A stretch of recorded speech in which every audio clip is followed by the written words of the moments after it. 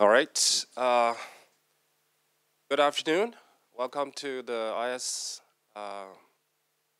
distinguished lecture, and uh, and thank you all, especially for coming in spite of the heavy rain. As the old Chinese wisdom says, only the important people comes when it start to rain very hard, right? So a lot of water means the important people visit us. I also noticed that there's a big crowd outside. I believe is for big data forum, and it doesn't matter the data is big or small. We have to write software, right, to implement them. So indeed, software today actually our quality of life depend on the quality of software, and we know that software is nothing but instructions written by humans, which is naturally not very reliable, right? So how do we devise machines and techniques to forecast, to predict the behavior of the software before it is incarnated on the machine, right? That is the job of static program analysis. And that is where Professor Reps have made a tremendous contribution and is one of the best known scholar in this field of our time. So Professor Thomas Reps, he received his PhD in computer science from Cornell University in 1982 and joined University of Wisconsin-Madison in 1985 and remained there till today. He is currently the J. Barkley Rosser Professor and Rajiv and Ritu Batra Chair in Computer Sciences in the department in the University of Wisconsin-Madison. So Professor Reps' research focuses on a wide variety of topics revolving around program analysis, including program slicing, data flow analysis, pointer analysis, model checking, computer security, code instrumentation, language-based program development environments, and the use of program profiling in software testing, software renovation, incremental algorithms, and attribute grammars. Professor Reps received numerous awards, including NSF Presidential Young Investigator Award, a Packard Fellowship, a Humboldt Research Award, and the Guggenheim Fellowship. He was also elected as ACM Fellow in 2005. In 2013, Professor Reps was elected as a foreign member of the Academia Europeana. So, and his bio doesn't mention it. He's also pretty successful in applying static analysis in a commercial world. He is also the president of Grammatech, which is one of the prominent static analysis tool vendor in the United States. All right. So without further ado, let me pass the mic to Professor Thomas Reps. Thank you, Charles, and thank all of you thanks for coming out in the rain. Now I know who the important people are. Okay, Charles told me this morning that he got several email messages from people saying, I'm planning to come, but I didn't understand anything in the abstract. And here's the title of this talk. So what does this mean? So rather than explain the title concept by concept, let me try and summarize it in one picture. Let me start out by saying that one of the things that I hope you take away from this talk is one of the wonderful things about computer science. So as with all fields of knowledge, it's divided into subfields, which I've shown notionally by these ovals. But because of the universal nature of computing, it turns out that ideas in one subfield can sometimes have interesting connections with the ideas in other subfields. And so the point of this talk, the work that I'm going to describe, is going to tell you about interesting connections that we made between a programming languages software engineering problem and some old ideas in machine learning and automated reasoning. So the talk is neither about the left end or the right end of this line, but ideas that are common to both. Now, my expertise is on the right end of the line. I'm going to start at the right end. I'll try and give you enough background so that you understand the problem that we were faced with and the direction that we took. Some parts of the talk may veer into technical language at one end or the other, but my hope is that even if you don't follow everything, you can get the gist of what my students and collaborators and I have been trying to do. And then, if you get lost, I've marked some of the points with a light bulb, and these are places where I hope you can get at least the high level, where at least the high level point comes across, and you can get back on board with the bigger picture. Now, as Charles said, I do a lot of work on static program analysis. It's a field that originally was developed for use in the optimizing phases of compilers. But by the late 90s, there was a bit of an issue for the field because the computer architects had done such a good job of putting things in hardware that made programs run faster that you could work awfully hard and only get a 2% or 3% improvement in the performance of your program. So fortunately for the field, around that time, computer security became increasingly important. And it turned out that static program analysis was one of the techniques that you could use in order to gain greater assurance that your program didn't contain security vulnerabilities. Now, I'm sure you all have a favorite example of a disastrous bug, but one of my favorite ones comes from 1998. I heard about it at a talk by Peter Lee, then of Carnegie Mellon, now of Microsoft Research. This was a problem that came up on the first trial at sea of a US, I'm not quite sure, a destroyer. What happened was, if you look on the web, what it's described as, in this sea trials, somebody entered a 0 into the data field of a certain database manager program. It caused something to overflow, and it crashed all the consoles and other terminals. And the net result was the ship was dead in the water for almost 3 hours before the Navy decided to tow it back into port. Now, Peter Lee, when he described it in his talk, had a different explanation, that the 0 was actually entered into a kitchen inventory program. So something that should never have anything to do with the control of the ship. There was some complicated linkage path and a rather dramatic side effect of entering the 0 caused the ship to just go dead in the water. Now, I should say I tried to find backup for this by looking on the web, and all I found were my own slides from a talk that I had posted 10 years ago. So this may just be rumor, but I did hear it from Peter Lee like that. Okay, so this suggests that one might have a tool that could track information to try and discover problems like this. So obviously, the analysis must track numeric information to find where these zeros are and where they can flow. But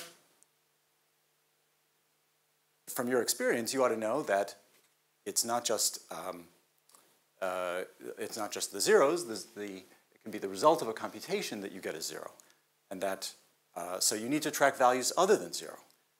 Also, your values don't necessarily sit in integer variables. They could be pointed to by other variables, and so it could be computations like this. So you need to track pointers. And it's not just pointer addresses taken of local variables or global variables, but it could also be a heap allocated storage. Okay? So the problems actually here are endless.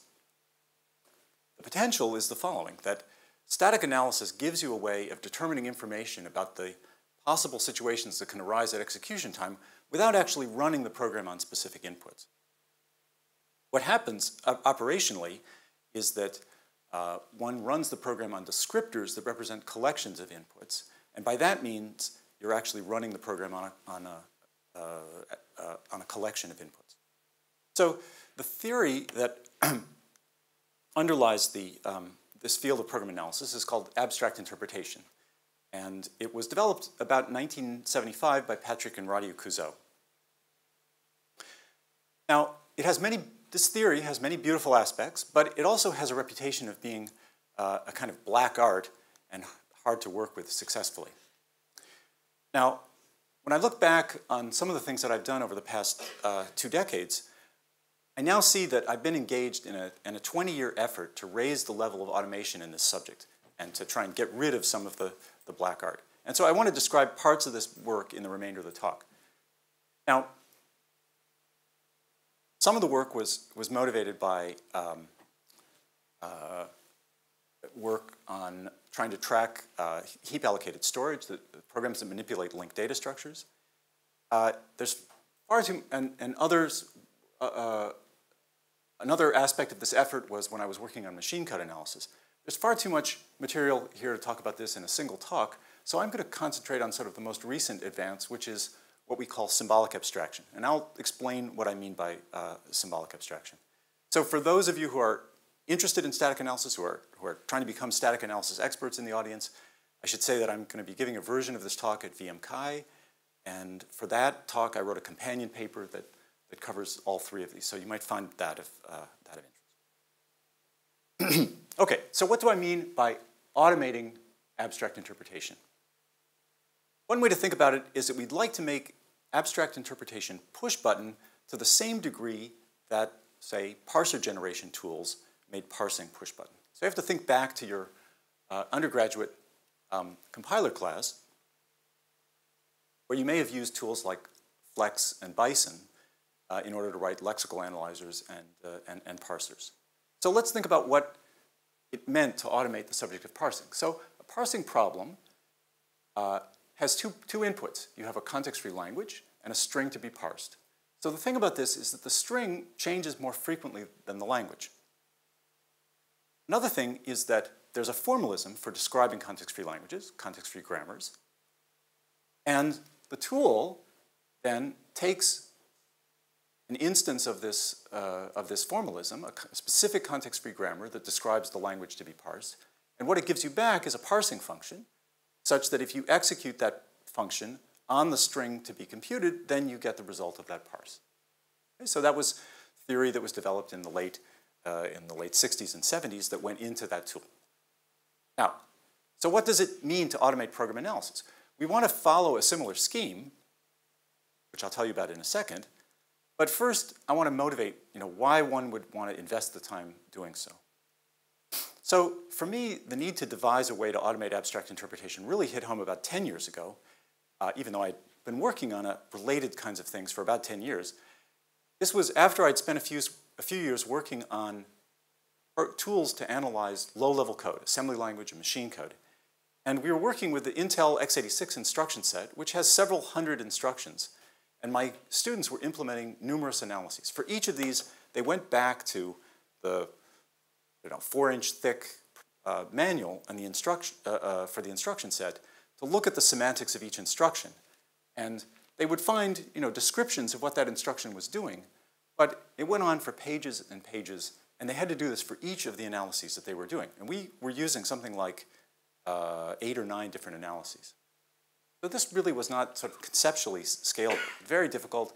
We sometimes had inconsistencies in the descriptions that came out, in the abstract transformers that came out from this work, and it was creating bugs in our program analysis tools.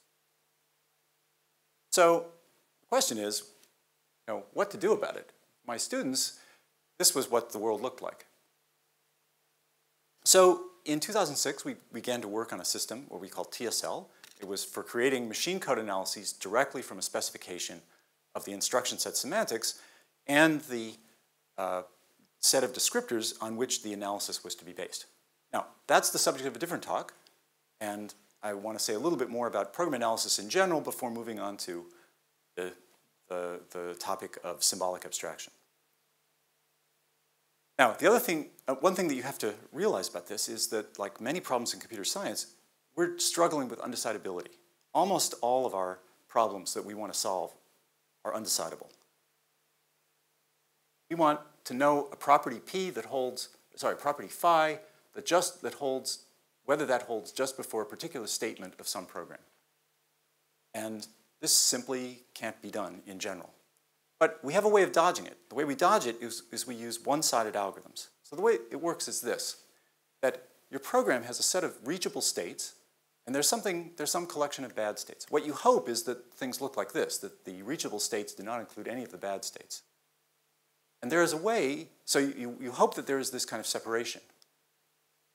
There's a way of over-approximating the reachable states, where by means of a process of successive approximation, and I'll be a little bit more concrete about this in a few minutes, you can find an over-approximation of the states.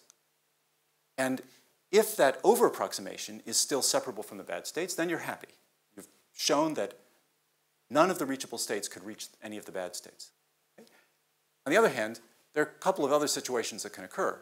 There could be a false positive where your apparently reachable states do intersect with the bad states, and you can't really distinguish between that situation and this situation where there's a true intersection between the reachable states and the bad states. So there you have to use other techniques, refine the abstraction. Okay, so there's a second reason why program analysis is difficult, and that has to do with what I'll just term infinities.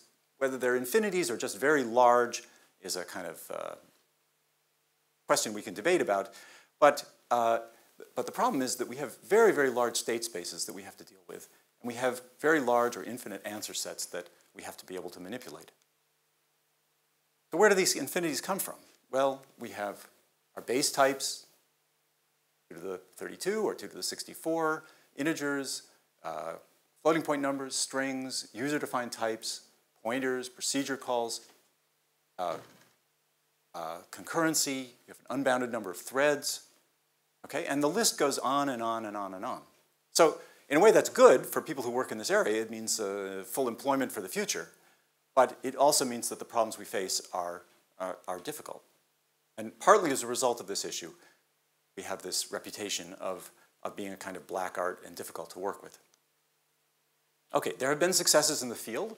I'll mention a couple of the most notable ones. The SLAM project, or the Static Driver Verifier at Microsoft, is a tool for finding possible bugs in Windows device drivers. And this was done in the early 2000s. It was an example of a perfect storm of events.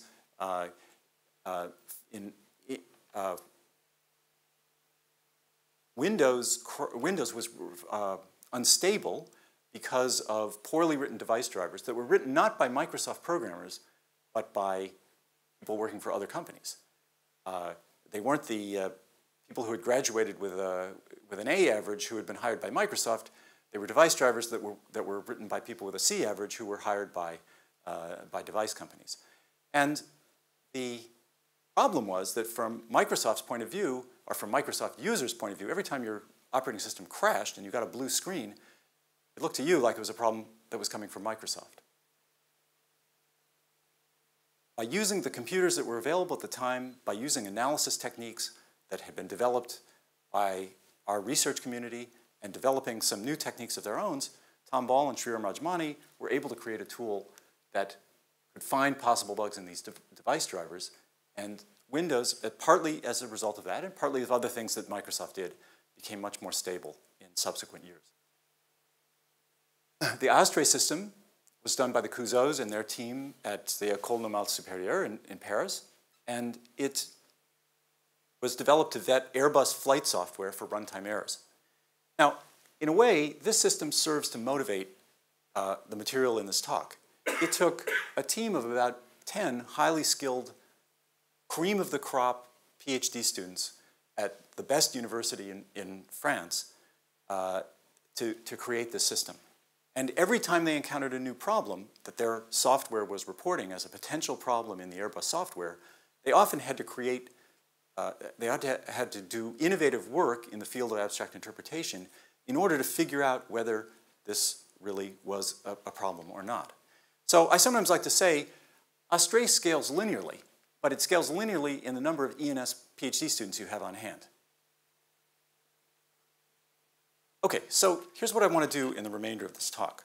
I want to give you a gentle introduction to abstract interpretation, go through 3 insights that came about over a period of about a dozen years, or 10 years, and say a little bit about what we're doing in the way of using some of these ideas to create a parallel satisfiability solver, and then wrap up. Okay, so to see how program analysis works, let's consider a simple expression, and the concrete semantics of this, of course, is established by your normal arithmetic tables. Of course, these could be tables of bounded arithmetic if we're going to use this on a machine. And the way you evaluate this is bottom-up evaluation, plugging in given particular values for A and B, and working your way from bottom to top. Now, the abstract semantics, if we're doing, say, parity analysis, is given by some alternative tables. And this is what is meant by abstract interpretation. We have 3 descriptors, question mark, O, and E, this standing for odd, this standing for even, and this standing for I don't know. Could be any value at all. Okay? And our table of the abstract plus is that odd plus odd is even plus even is even, etc. Okay? And the way one uses this is you would start to evaluate. You don't even have to be given specific values for A and B. You can use the question mark value there, saying you don't know what the value is. Every time you get to an operator, you consult the table. Even times question mark is even, so you know to label this node here with even, and you proceed like that bottom up. And here, what happens is we know that at the top we get O, which means that we have a kind of type. It says it doesn't matter what you have for the inputs, you're always going to get an odd output. Okay? So that's an example of a property that we've established for the root or for the final answer of evaluating that expression. Now, each of these descriptors means something. That's known as concretization. The meaning of a descriptor is a set of concrete values. So O are all the odd values, E is all the even values, and the fact that the reason we have an entry in O plus E equals O is because if you take any value from here and any value from here, you're going to end up with a value over here. Let me give you a second example. So this is what's known as the kind of analysis that one would use in a compiler for constant propagation. We have these transformers that represent the semantics of things. We would have descriptors that say, I don't know whether I is a constant. I don't know anything about the value of I in J. Okay? After this assignment, we know that I is 0. We don't know anything about J. Propagate this sort of thing across here around the loop. At this point, we have to take the join or somehow do a merge of information that is coming from here and coming around this back edge.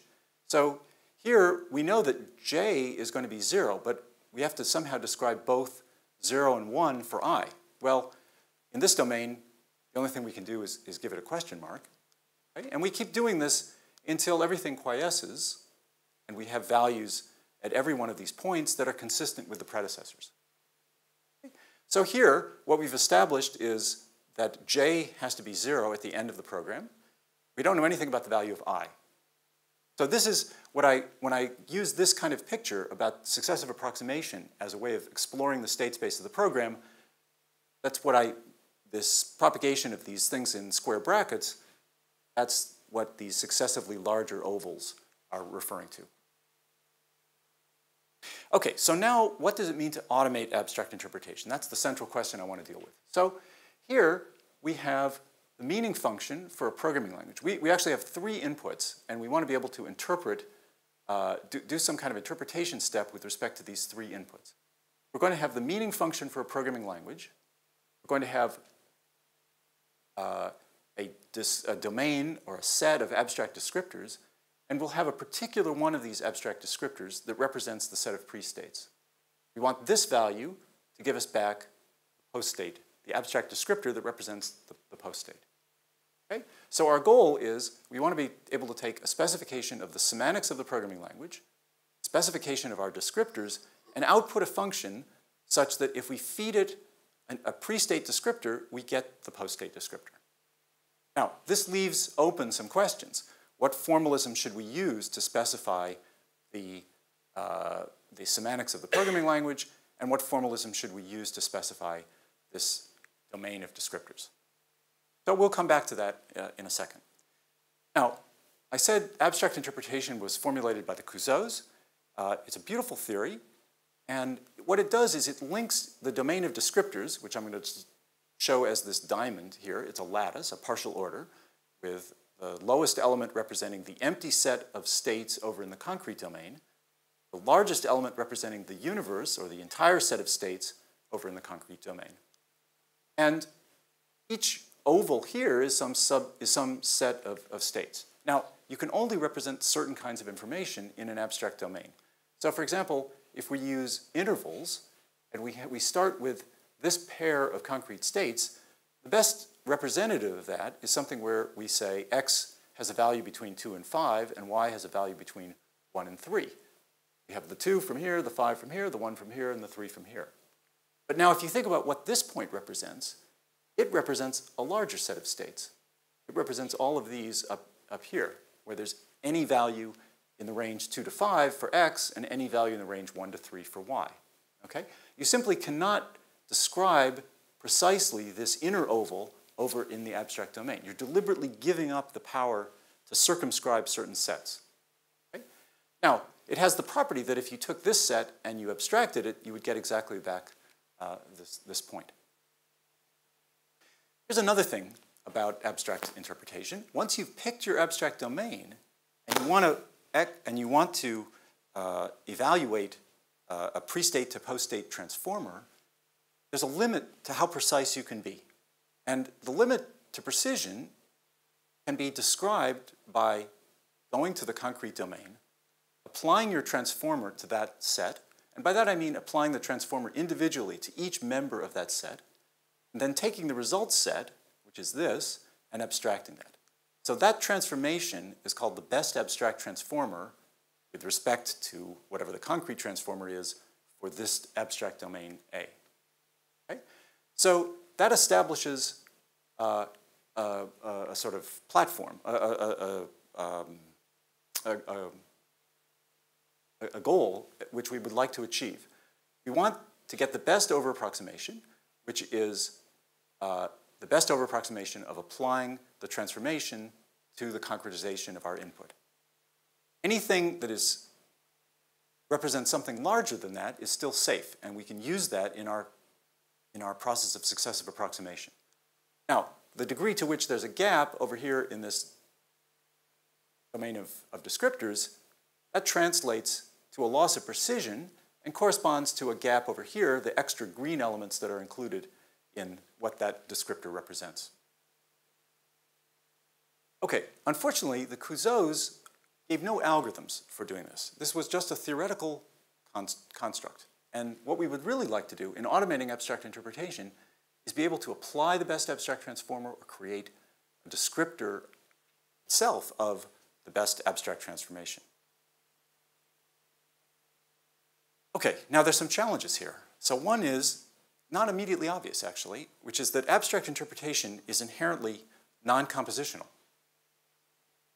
So this ought to make you uncomfortable. If you're a computer scientist in the audience, you should be uncomfortable.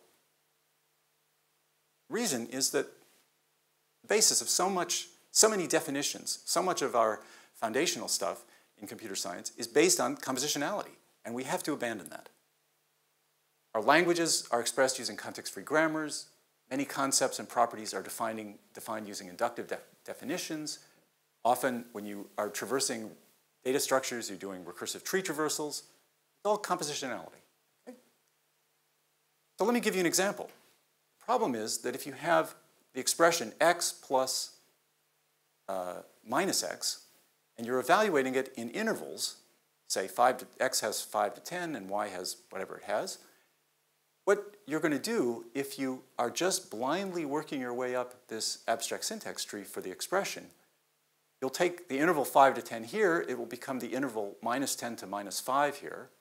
When you do the addition of these two intervals, you'll get the interval minus 5 to 5. Okay? Whereas, you know, if you look at that expression, the minus x cancels with x, and you should get you would like to have gotten the tighter value 0, 0, the tighter interval 0, 0. So compositionality, in other words, step-by-step evaluation of the expression tree, you get something which is safe, it's an over-approximation, but it's not as tight as what you would like to get. That's what I mean by having to give up compositionality. Okay, and there's another aspect of this, is that even if you have a collection of best abstract interpretation operators for the individual step of working your way up this abstract syntax tree, or along a path in a control flow graph, their composition may not provide the best abstract answer. Okay? The composition of best transformers is not necessarily a best transformer itself. So that's what we're up against. So now, in the rest of the talk, I want to tell you about some work that my students and collaborators and I have done over the last dozen or so years. So the first glimmer of insight, although I didn't know it at the time, came from a conversation with a colleague of mine at Wisconsin, Jude Shavlik, who is well known in the area of machine learning. And he liked to be controversial, and he would sometimes mutter things like, 40% of the people in our department, the Wisconsin Computer Science Department, are doing machine learning but don't know it. Now, every subfield of computer science likes to view its problem as being the central problem, right? Our database colleagues like to view everything as a database problem. Our programming languages people want to view everything as a programming languages problem. Jude wanted to view everything as a machine learning problem. But I socialized with him, I had a conversation at a party, and I decided to pin him down on this. And I said, what can I read to understand this remark better? I was about to go off to a conference in Madrid in September of 2002. And so he gave me a copy of Tom Mitchell's book on machine learning, which had come out a few years before. So we'll see shortly how this turned out to be related to work that Muli Sagiv, Greta Yorsch, and I did on harnessing logic to automate abstract interpretation. So in an earlier slide, when I was discussing abstract interpretation, I showed this kind of bubble. This was the abstract domain of descriptors. This was the set of the universe of concrete states. Over in Madrid, Muli and I started to talk about this, and we introduced a third bubble, which was a logic, a set of logical formulas that sort of complemented these other two. And we posed the following problem. Suppose you had a formula in this logic. Well, that has a meaning function. The logicians give it a meaning function. It describes a set of states. Now, what we would like to do is to map from the logic domain to the abstract domain and get a descriptor such that if we concretize it and find the set of states that this describes, it most tightly circumscribes the set of states that the formula describes. Okay, so we call that is symbolic abstraction. Instead of working from the states to our descriptors, we're working from this symbolic domain to our descriptors. So we call that, instead of the alpha function for abstraction, we call that the alpha hat function. We had to put some other symbol on it. Okay? So given a formula phi in the logic, the goal of a procedure for symbolic abstraction is to find the smallest element, A sharp, of the domain, the smallest descriptor, such that the meaning, concretization of A sharp, is a superset of the meaning of the formula. Now, typically, the logic is a rich language, and A can be thought of as an impoverished logic fragment. Let me tell you about that. So I've used this example of the domain of intervals. You can think of this abstract descriptor as really being this logical formula. If x is in the interval 5 to 10, it means x is greater than or equal to 5, and x is less than or equal to 10. Okay, so another way of stating this is that the interval environments are the conjunctions of single variable inequalities. Okay, so there's a correspondence between the descriptors that we may write in a fashion like this and elements in this logic. But it's an impoverished logic. There are only certain things you can write. Using things like this, you can't write two variable inequalities. You can't say x plus y is greater than or equal to 5. Okay? Now, this was kind of interesting because it now phrased the problem as a purely logical question, and it's something that you would think our logician friends would have addressed. We looked. We didn't find anything. Later, years later, we found some things in the artificial intelligence and machine learning literature. But at the time, we didn't find anything in the logic literature. So this is a really fundamental approximation problem. If you have a formula in one logic, find the strongest consequence of that formula that's expressible in another logic. Okay? It's like you speak English, you speak Cantonese. If you state something in English, what's the strongest thing that you can state that describes what you stated in English, but in Cantonese? Logicians didn't seem to have addressed this problem. Okay, so let me look at an example. It's kind of a weird example. It goes back to the motivation of machine code analysis.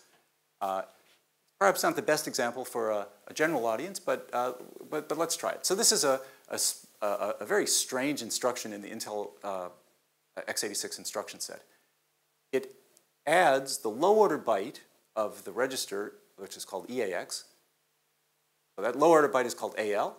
It adds it to the second to lowest order byte of the register EBX. That byte is called BH, and sticks it in BH. So pictorially, it looks like this. You have your two registers. These are the 2 bytes in question, and you do this addition and stick it in here. Okay? So in our rich logic, if I want to describe that, it looks something like this. It doesn't matter what it says, okay? It is saying that EBX, the post-state value of EBX, is some transformation of the inputs of EAX, EBX, and then the EAX register is unaffected, the ECX register is unaffected, etc. Okay? The thing to note here is that it just involves some masking, a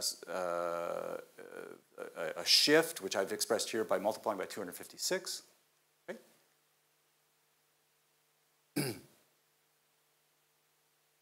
So the point is that you need this rich logic if you're going to express the semantics of the programming language.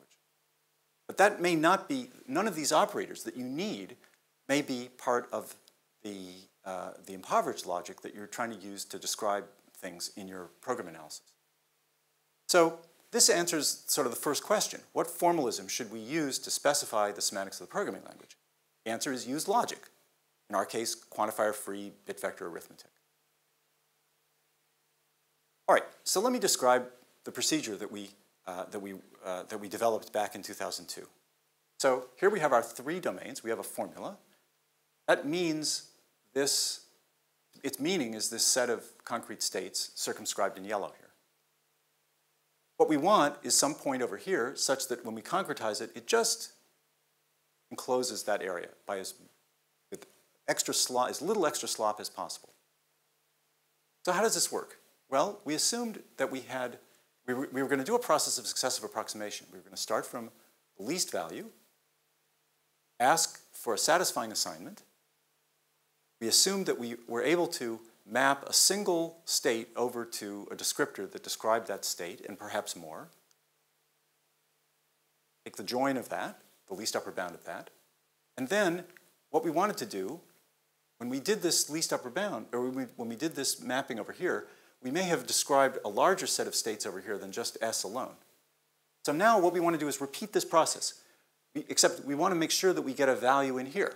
Well, how do we do that? We can do that symbolically. We assume that we knew how to map back from the abstract descriptor to a formula, and now we just have to use the formula that says, give me something that satisfies phi, but not what we've already been given. Okay? And that's what we did. You go like this, you go around like that, you keep doing this, you work your way up. Okay? And eventually you get to a situation where you concretize, you do the symbolic concretization, you ask for a new satisfying assignment, it's unset. Unset doesn't make you unhappy, it makes you happy, because then you know you're done. Okay? And what you've done in this process is you've climbed up the partial order, assuming that there are no infinite ascending chains, you will end up with the best value over here, this tightest over approximation. Okay? All right. This algorithm is actually quite simple. It's stated in 7 lines. Quite surprising, actually, that nobody had developed this in 25 years of abstract interpretation that had gone on before that. To make this more concrete, let's let's actually run this on a specific example. In fact, we'll do it on the example that I had before, x plus minus x. Okay? So we're going to do this in the constant propagation domain. We start with the least value, the bottom element. Our formula is y is equal to x plus minus x. Okay? Our first iteration, we get some satisfying store. X is 43, y is 0. Right? So you could see this value is kind of arbitrary, but we're pinned. Y has to be 0. Okay? So we make that, we have to take that over to the abstract domain, and so we get this value that bottom join 43, 0 is 43, 0. Okay? We concretize that symbolically. This is the formula x is 43 and y equals 0. Okay? And now we use this as a blocking clause, and what we've done is done that step so far. Okay? Now, what we're going to do is, once we've got the blocking clause, we're going to get another satisfying assignment. Let's say we get 46, 0. We take the join. We get x is top. We don't know anything about the constant values associated with associated with x. The symbolic concretization is simply that y is 0. We use that as the blocking clause. We ask for a satisfying assignment, and we return the answer that it is unsatisfiable. Okay? And that means we've worked our way up, and we've now covered everything that needed to be covered. Okay, so this now takes us to the second of the open questions. What formalism should we use to specify the abstract domain? Well, you could sort of extract it from the abstract data type that we needed in that 7-line procedure. We need a way of being able to take a descriptor and turn it into a logical formula. We need to be able to take a singleton state and abstract it, turn it into a descriptor in the abstract domain. We need to know how to take the join between the abstraction of a singleton set and some value in the abstract domain, and we need to have a least element. Okay? So earlier I said that the first glimmer of insight came when Jude gave me Tom Mitchell's machine learning book. Well, when I flew over to Madrid, I didn't read the book. I did something else. Maybe I watched a movie. On the flight home, I said, okay, time to actually learn this stuff. So I cracked open the book, and when I got to chapter 2, there's a chapter about Tom Mitchell's own PhD thesis.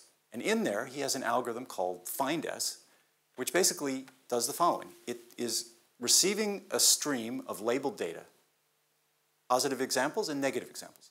It ignores the negative examples totally, and it takes the join in the concept lattice, that's the term that the machine learning people use. It takes the join in the concept lattice, the least upper bound in the concept lattice, of all the positive examples. Okay? Very close. There are some differences. We don't have negative examples. We have a precise statement of what we're trying to get. We have the formula phi, and we're using a satisfiability procedure in order to get samples. Okay? So it's not that we're measuring things from nature.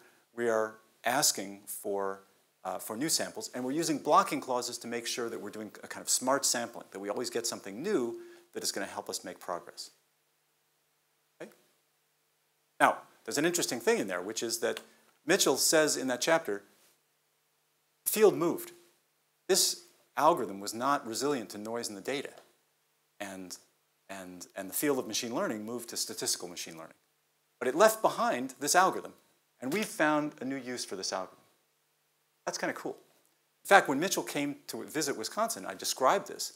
And I said, actually, I only want to talk to people like you who are machine learning people who have gray hair. Because you're old enough to know all of the algorithms that were forgotten because the field pivoted to work on different kinds of problems. What's different in our context is that we have a model, a precise statement of what it is that we want to be learning, the concept that circumscribes our model, whereas in the way machine learning is applied in the real world today, you don't have that kind of model. Okay, so he actually had one or two suggestions. In fact, it didn't seem to have panned out, but I still think it's kind of cool. So I think those points were just what I was saying. The find S algorithm is that, and we had something that was a little bit related to that. All right, so here we have a connection. This problem of finding the strongest consequence of a formula that's expressible in a logic, that's finding the strongest concept that describes the formula in a concept lattice, as in machine learning. All right, so when I have to present my work to the people I ask for funds, I summarize things this way. The story in a nutshell is that it's essentially all symbolic abstraction. Basically, most of the key operations that you need if you're building a program analysis tool, a static analyzer, can be captured as variants of the symbolic abstraction problem. Moreover, so I'm not going to explain what I mean by here, but this is the important point. We actually now know multiple algorithms for performing symbolic abstraction. I just showed you one. That was from 2002. I'll show you in a minute one from a more recent work. Okay, so this is the second insight. Second way, a completely different way of giving an algorithm for symbolic abstraction. So this advance came about when my then student, Aditya Thakur, and I started to study an old algorithm for propositional satisfiability called Stallmark's method. This was really, Aditya wanted to build a SAT solver, and he was just sort of looking around, and then we realized that it was related to this symbolic abstraction problem. So what is this? So Stallmark's method has two kinds of rules.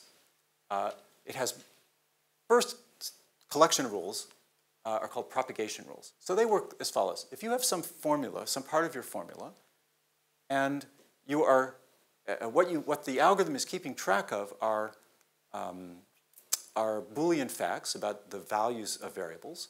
If you know that the variable that represents the root of this production in the abstract syntax tree of the formula is true, then you know that these other variables must also be true.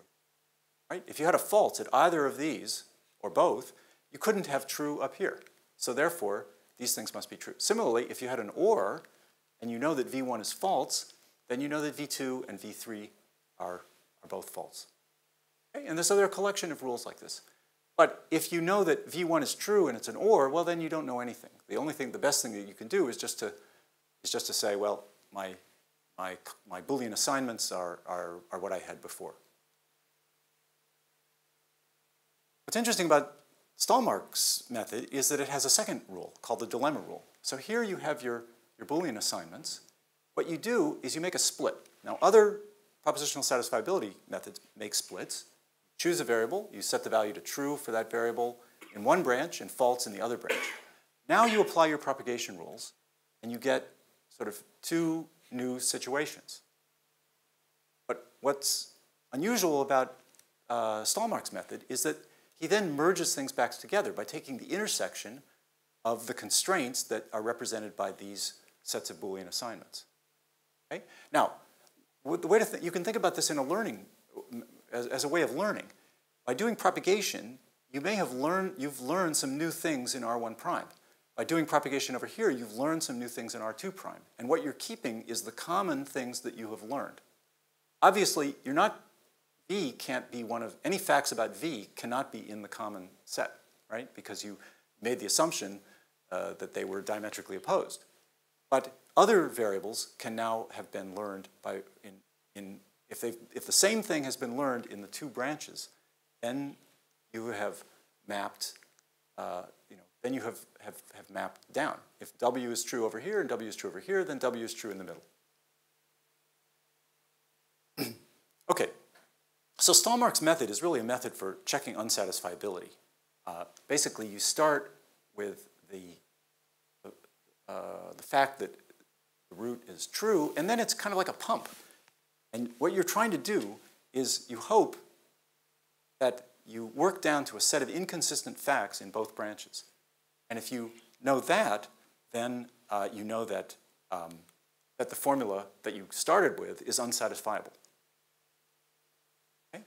So here's the key insight that Aditya and I made. We looked at Stallmark from the perspective, through the looking glass of abstract interpretation. And what we found was that Stallmark's method was really more general. it was a specific instance of something that was more general. We could abstract out, kind of like taking C code and turning it into a C++ template. We could extract out places where it was just using an abstract domain, and the abstract domain happened to be a specific abstract domain of Boolean assignments, or Boolean, actually it was Boolean equalities, but what I've shown you here is just Boolean assignments, okay? And if we look at the essential elements of the dilemma rule from the lattice theory that abstract interpretation provides, what we see is that R, our descriptor, is just some point in this lattice. When we do a split, what we're doing is we're taking the meat with respect to two values that happen to cover A sharp, what A sharp describes. The propagation steps, that's a known thing in abstract interpretation called semantic reduction. And the merge step was really doing a join in this lattice. Now what's the importance? So all we did was we sort of changed terminology. But we changed terminology to terms that meant something in lattice theory and in abstract interpretation theory. And what it meant was that we had generalized from the specific thing that Stallmark had done in the early 90s to something that could be instantiated with different abstract domains. Okay? So it becomes a pump. What the pump looks like here is that you hope at some point you drive every branch down to bottom. If you can do that, the formula is unsatisfiable, and that the Stallmark procedure is just our generalized Stallmark instantiated with the equivalence domain. But there are other things that one can do. One can use implications. Basically, you can put richer domains in here. So, for example, you can put in polyhedra. We also did things with bit vector affine equalities. So let me describe an example with polyhedra. So this is an example where that corresponds to this picture here. Each inequality is represented by an edge, and these dotted edges are these disjunctions here. So these four things are represented by these four subformulas. Okay? And this diamond over here is these four subformulas, and then there's a final thing which represents this over here. Now if you think about all of these inequalities, you'll realize that this formula is inconsistent. It's unsatisfiable. So how are we going to show that?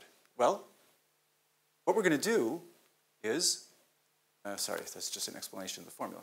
We're going to start with a lattice, and we're going to move things over. We're going to move down in the lattice from above. Every formula here will give us some facts. So from this black edge, we get these red edges. From these black edges, we get these red edges. Okay? From that black edge, we get these red edges. So far, we haven't done very much except copy the edges over. Okay? But we do get some transitivity, right? From this red edge and this red edge, we get this red edge. But now we're blocked. So this is where we have to invoke the dilemma rule on these disjunctions. So we'll do a split. And the split, we will assume that this holds over here and that this holds over here. Okay? And now we'll follow the consequences of that. So from this red edge and this green edge, we get this green edge. From this red edge and this green edge, we get, oops, sorry. From this, how do we get this? Sorry, from this path and this, sorry, from this edge and this edge, we get this green edge. Okay? We'll do something similar down here. I get a couple more edges. From here, we get this red edge, this green, we get this green edge. Similarly, we get a green edge over here. Okay? And now we're finally stuck after this. Okay? And so what we do is we take the join. The join keeps things which are common. So that's this green edge and this green edge. Now we have to do another dilemma split. So in this dilemma split, we're going to assume that this inequality goes this way. Down here, we assume that this inequality goes this way, which is in direct contradiction to these green edges. So we can see that we're going to get bottom here and bottom here. And now we take the join. Lo and behold, we get bottom. So what have we done? We started here, we pushed things down, we did a split, we did another split, and we pushed and we got all the way down to bottom. Okay, so you can generalize this kind of example to K-diamonds as a benchmark. We ran this against Z3. Actually, when I gave this talk somewhere, people said, you know, they don't even allow this kind of example in the SMT competitions because the standard satisfiability solvers are terrible at this. So, but what happens here is that this goes pretty well. This goes linearly in the number of diamonds, and we can scale out to 25 or more, you know, pretty far out there, okay? Whereas Z3 blows up after 20. Okay, so what I just showed you is a link between decision procedures and abstract interpretation. Now, a lot of people in the static analysis community have been using decision procedures in the last dozen years or so, but this is something different. This is a way of using the tools that we have already developed in static analysis inside the decision procedures themselves to improve the decision procedure, to create improved decision procedures. And this idea is not tied to Stallmark's method. It basically says any method for symbolic abstraction can be used for this process, because if you can show that a formula, that the best abstract descriptor of a formula is bottom, that means it describes any set of states, and then your formula is unsatisfiable. Okay, so we call that satisfiability modulo abstraction. Here's another thing. This method is actually also a method for computing symbolic abstraction. If you think about what's going on, this pump is causing, you know, the meaning of the formula to be more and more tightly circumscribed. Now, the thing that's different between symbolic abstraction and decision procedures is that we don't expect to get down to bottom. Okay? Now, if you look at the decision procedure people, they're unhappy if they don't get down to bottom because that is a failed refutation. But we don't even, right? We expect to have satisfiable formulas. We just want to get our way down there. So what does this mean? This means that the generalized Stallmark procedure is performing symbolic abstraction, and it's really, you know, an answer that doesn't get to bottom is still interesting. So there's a message here. This is really a plea to decision procedure developers that they should generalize their APIs to make available the residuals of failed reductions, failed refutations. Okay, when I've given this talk to people in my own area, I found that they sometimes are confused about what this talk is about because they hear what they want to hear. Some come away from it thinking, this was a talk about decision procedures. Some think this was a talk about static analysis. In fact, the talk is about a concept that in some sense subsumes both. The primitive of symbolic abstraction is dual use. It can be used inside decision procedures, and it can be used for the operations that are needed in static analyzers, like applying the best transformer. Moreover, I've shown you that we now have two different ways of doing this. We can go from below, we can go from above. And there are certain advantages to going from above, because if you're going from below and you haven't quiesced, if you've been taking too many resources, if it's been taking too long in order to complete this procedure, you can't stop in the middle. The best thing that you could do would be to say that it's just the top element for which where you've learned nothing.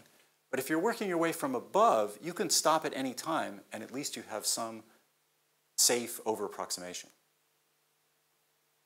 Okay, the third insight was not our work, but it turned out there was another group at Oxford that was who had found were making use of very similar ideas. But instead of using Stallmark's method, they were using CDCL, DPLL SAT solvers, and using them, finding the abstract domains inside of them and generalizing the SAT solvers to better SMT solvers. Okay. Before I wrap up, I want to say a little bit about where we're taking this work. In recent years, what we've done is we've been working on a parallel SAT solver. The reason this was interesting is that the dilemma rule suggested that we should just split and run things on a bunch of processors. The dilemma rule is trivially parallelizable. Now, it also turned out that Stallmark's method is not competitive with modern SAT solvers. And so what we did is we used an existing CDCL solver called glucose. We used a rule that is a little bit like the dilemma rule, but it's actually not the dilemma rule. But here's how it works. You start with a formula. You make a split by assigning, by making all the different assignments to k variables. So you end up with 2 to the k subtasks. You put those on different machines. You run this standard solver. Okay? And then each of those solvers contributes some learned clauses, which you then put together. Okay? So these are the clauses that are learned by standard CDCL techniques. And the union, plus some subsumption check, goes into this, and that's your new set of rules. And then you run the pump again. Okay?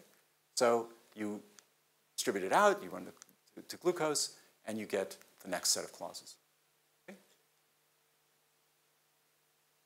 So this turns out to be different than existing parallel SAT solvers.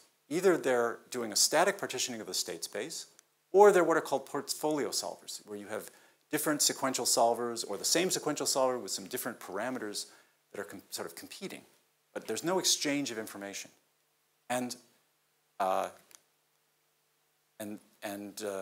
we have is some way where we're doing dynamic partitioning of the state space.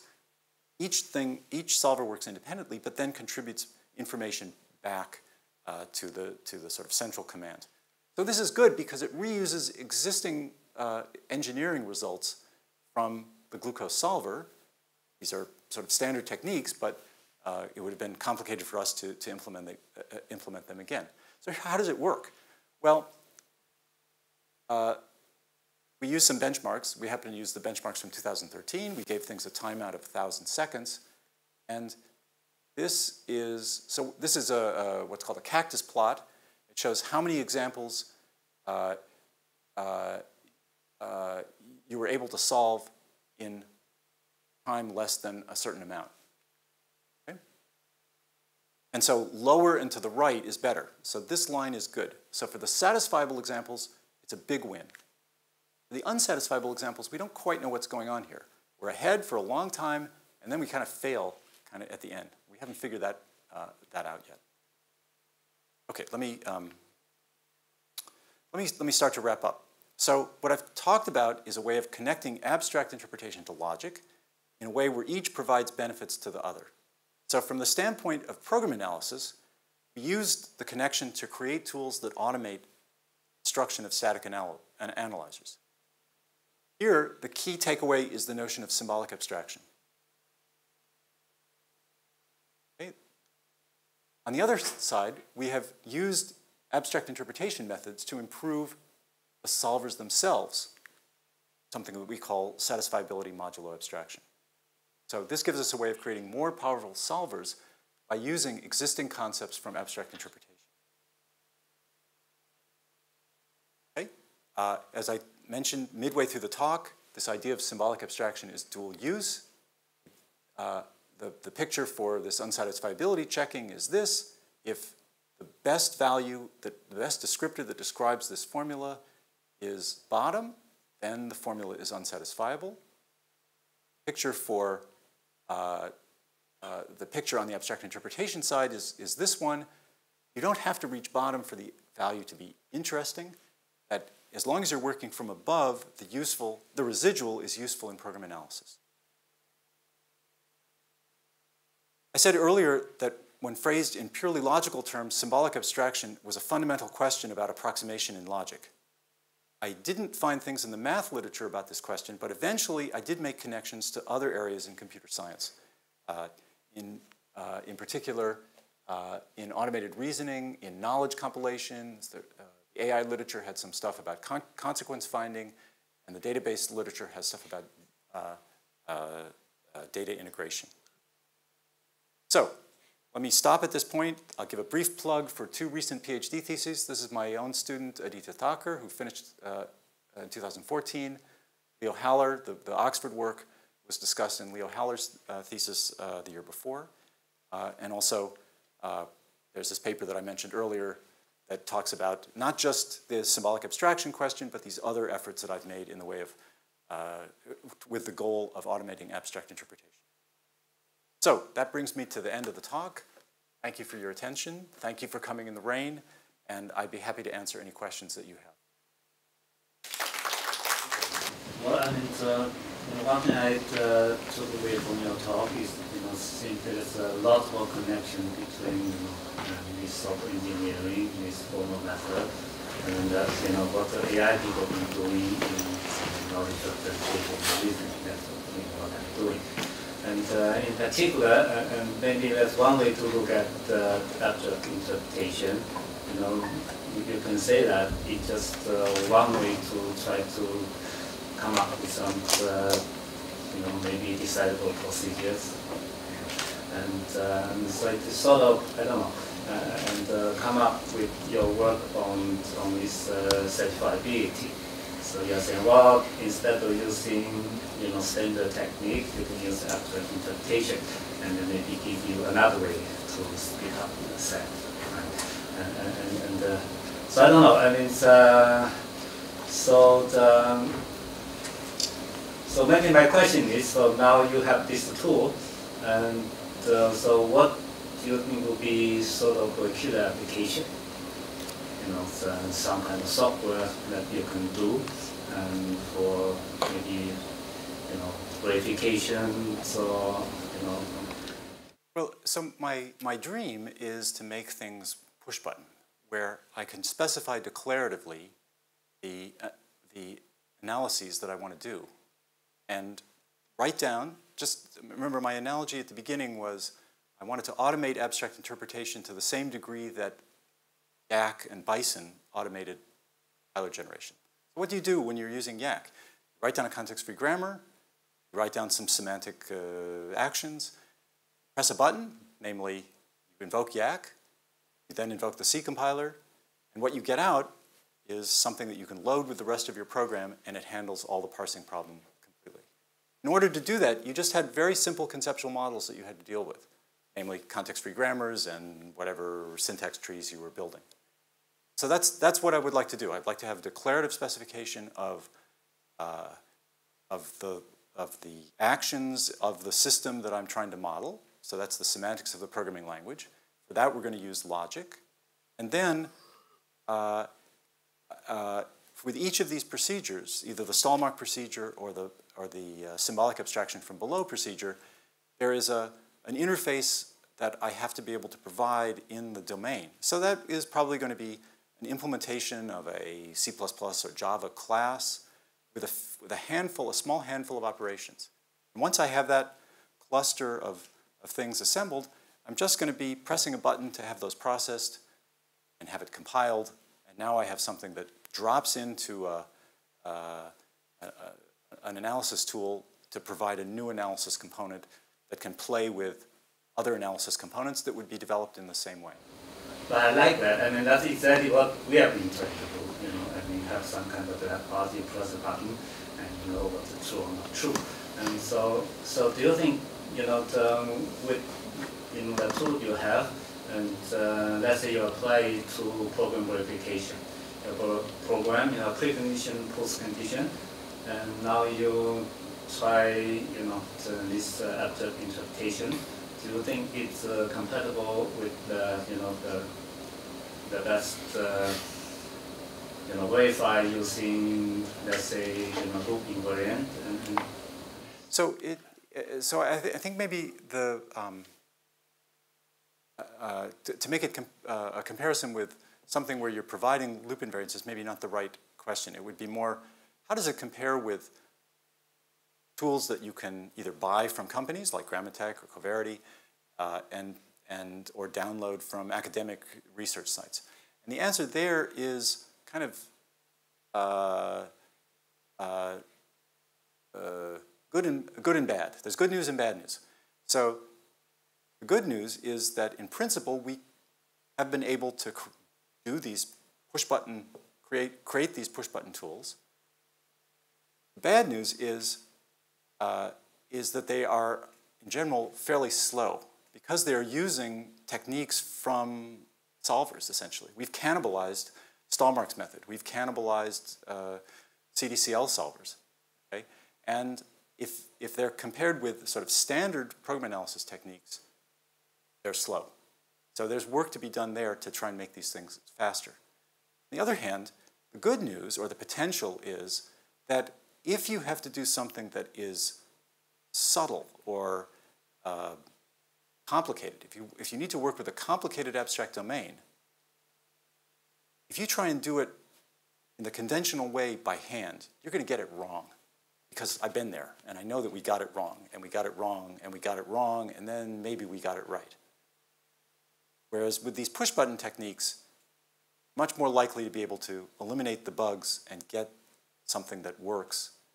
So if you have something that is working with a complicated abstract domain. So I keep thinking, although obviously I can't go back and redo Ostre, but for each of the problems where the ENS graduate students devised a new abstract domain, and some of these were fairly complicated, in principle, these kind of techniques could be applied, and hopefully it would have sped it up from being an ENS PhD dissertation-worthy project to something that can be pulled off in a matter of days or weeks.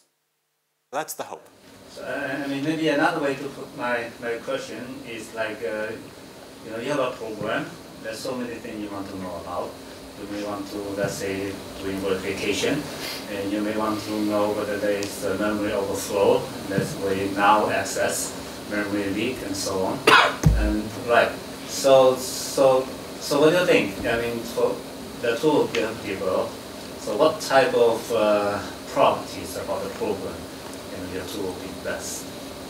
Is it for, you know? So I guess I've been working at a meta level. So this is methodology. This is tools and methodology that can be used to answer whatever you want. Okay, and you may find that for some of these techniques, you know, so probably for null pointer dereference, you might be better off just doing it by hand in the conventional way. But if you're after shape analysis, you might be better off doing it this way.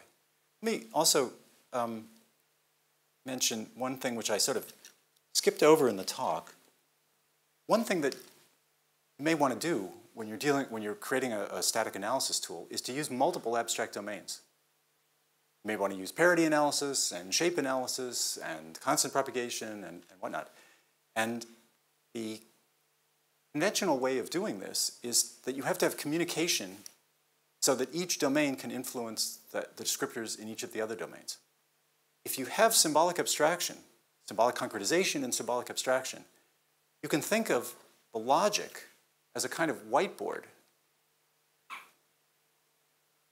where each domain contributes something on the whiteboard, and then you can take the conjunction of those formulas.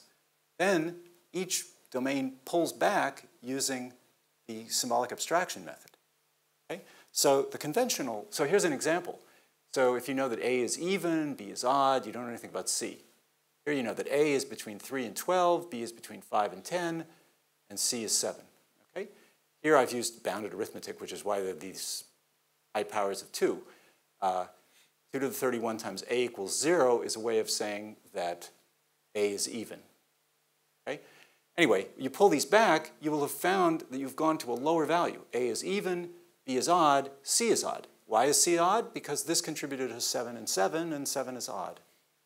Okay? Similarly over here, if you knew that A was even, then A could not possibly be 3, and so you've sharpened your interval from 3 to 12 to 4 to 12. Okay? So the normal way of doing this is a kind of clique approach, that you have to have communication among all of these domains. But if you have the symbolic, and in the clique approach, if you have a new domain, a new idea of a domain, you have to then have ways of translating to all of these. But with a symbolic abstraction approach, everything is just contributing, has to speak the same logic that they put on the whiteboard. And if you have a new domain, you just have to say how its descriptors are described in the logic and invoke one of the symbolic abstraction methods for pulling information back off of the whiteboard. So again, this is sort of another level of help that you get by constructing things around this primitive. Yeah, I'm curious about one application of your approach. As we know, the strength of the abstract interpretation is to build the collections about the numerical variables. I mean, all you talk about is the variable that in integers, floats, or some numerical values, right? But it's the one famous shortcoming of the abstract interpretation is to describe the invariance of data structures, but which is just the strings of the symbolic domain, right? For example, we always write the data structure like a Q, for example, it's a Q, and there is a field called size, and there is a buffer, right? And the size equal to 0 means there's nothing in the Q, right? But we cannot build a collection which is the size equal to 0 means the buffer is empty. Well, size equals value k means there are k elements in the Q, right? So we cannot describe such environment, right? No, I don't. You started with a misconception. Your premise that abstract interpretation only applies to numeric variables is completely wrong. So if you look at the work that Muli Sagiv and Reinhard Wilhelm and I did on shape analysis, that is expressed in abstract interpretation terms. In fact, we abstracted away so that we couldn't even talk about numeric variables. We could only talk about shapes. But you can combine those things. The kind of thing that you're talking about, actually, if we go back to the kind of picture that I had where you think about the abstract domain as being a logic fragment, it would be an interesting exercise to work out an appropriate logic fragment for describing your buffers. And then it is really just, I mean, that would be a set of descriptors, and we would have to figure out the lattice operations for doing the manipulations of those descriptors. But I don't buy your premise. In fact, I maintain the opposite, which is that all the things that you want to describe in a static analysis tool are covered by the theory of abstract interpretation. Cousteau's contribution is absolutely fundamental, not just in program analysis, but actually in all sorts of approximation problems all over computer science. It's just the rest of computer science has not heard about it. But we're in program analysis, and that is the right model for phrasing these, for thinking about these problems. If we're to apply this to analyze simple problems, probably such as the range of a variable, so what are the things that a programmer need to do in terms of automating the whole, generating the whole interpreter? So is it to determine the abstract domain, the lattice for the abstract domain, or choosing the right logic formulas, or what are the things that they need to do? So I mean, part of it has to do with the way the work that's come out of my group is sort of structured. But we have worked on both constraint solvers or equation solvers, like weighted pushdown systems, and recently this Newtonian program analysis solver. Those are things which are, you have a set of equations where each of the equations has a right-hand side, where that right-hand side is one of these abstract transformers. So the two pieces, so you can sort of divide the world in two parts.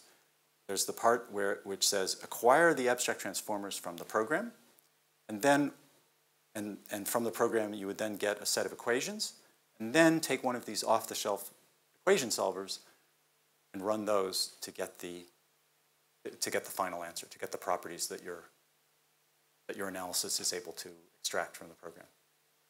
So on my left-hand side, it would be creating the abstract domain, creating the symbolic concretization function. If my dream of a push-button tool exists, then the symbolic abstraction algorithms would be provided for you automatically. I mean, they would be part of the sort of package that this tool would provide. And we would also have these equation solvers for you as well. So it would be a matter of designing the abstract domains and then pressing the button. When would this package be available? I think there was one other question up there. Right. I think it is pretty hard to translate concrete execution to symbolic constraints, but I think the problem is hard after your presentation because I believe that your method can make existing tools better, but I think some problems such as very complex expressions and unknown third-party libraries are still hard to deal with. So in a word, I think your tool can make the existing constraint solvers work better, but I don't think it can solve with the existing very hard problems. Well, so remember, we are attempting to solve undecidable problems. So we're going to have some degree of failure. We know that right off the bat that we're going to have some degree of failure. Now, in terms of what we can solve, I guess one thing I should point out is that we ended up with these two methods, one that works from below and one that works from above. Now, they have different interfaces. The one that worked from below required to have a satisfiability or SMT solver in hand that could give you back satisfying assignments. So that requires you to be able to state the concrete semantics in a decidable logic.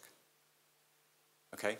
Whereas the one that works from above, even if you're working with an undecidable logic, you may be able to build sort of best effort solvers. So I don't know that, you know, the logicians haven't provided us a term. They've provided us the term decision procedure.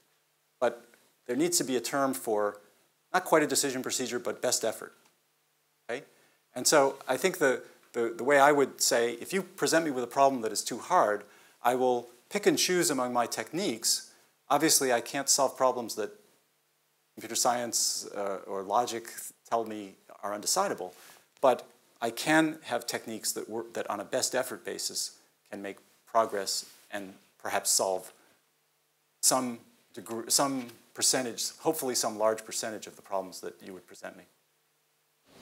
I come from computer architecture background, so my question may sound a bit trivial or something. How does this abstract interpretation compare or stand with respect to other ways of analyzing program components, like, say, polyhedral compilation? Polyhedral compilation? I'm not quite sure what you mean by polyhedral compilation. So you have this polyhedral compilation framework which helps you in reasoning about loops in a program. So, and this is also another way of reasoning about programs. So if I were to select one of these two approaches, because in the hardware synthesis community, polyhedral compilation is being used and studied, and this is something new to me. So how does this compare with say, those other approaches? So I'm answering on the sort of shifting sands here because I don't know exactly the work that you're referring to, but it sounds to me like there are descriptors of states that are involved and that you have various rules for manipulating or transforming the program depending on what these descriptors say about the states that arise in the program. So this methodology of abstract interpretation is a way of formalizing the correctness of those descriptors and giving you ways of proving that what you're doing with those descriptors in fact do reflect the properties of the program under all possible scenarios. And so it would perhaps be an interesting exercise to look at what you're describing and then give an account in abstract interpretation terms. The specific techniques that I described here would be ways of carrying out the computations on these descriptors, perhaps in a different way than is conventionally done by whoever it is that does this work currently. So I'd be interested in references. Maybe after the talk you could give me some references. I'm just saying using the abstraction using the abstract interpretation to improve the capability of checking the unsatisfiability of decision constraints, right? This, I'm curious if can we just like have some method to using abstract interpretation to simplify the constraints, and then the simplified constraint can preserve the unset results. I mean, sometimes maybe it's hard to check. This is set or unset. It's hard. It's really hard, right? But we can simplify constraints. And after simplification, the result of unset is preserved. And I mean, if the original constraint is unset, then the transitional constraint is also unset. But it's originally set, maybe it becomes unset. Well, so this Stallmark method is really, you can think of it as a way of expressing simplifications. The propagation rules are taking information, say definite information about the value of one Boolean variable v, and telling you about what the possibilities are for variables v prime and v double prime. Maybe because v is true, then you know that you don't know the values of v and v prime, but you know that they have to have the same value. That v prime is equivalent to v double prime. So that can be thought of as a kind of simplification. The Stallmark method itself is just sort of taking this to an extreme, plus adding the dilemma rule, which can sometimes serve as a pump to pump things down lower than you could if you were just trying to drive things with pure simplification. So I think it actually goes beyond the idea of simplification. And then on the abstract interpretation side is it's important, I mean, it's an important idea even if you don't get to bottom. That, I think, is something that is new. It's a message that I would like to somehow communicate to the decision procedure people, and maybe slowly that message is getting out there. All right, so let's thank Professor Reps again for the wonderful lecture.